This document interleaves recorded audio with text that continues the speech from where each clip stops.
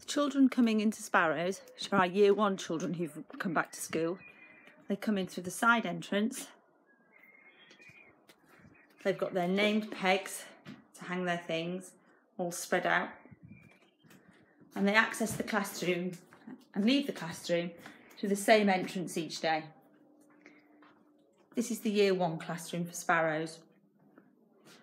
They've got their own desks, their own trays of resources, and the same with the other classes. Everything is scrubbed and washed at the end of each day. The children have been really good at social distancing. We're really proud of them.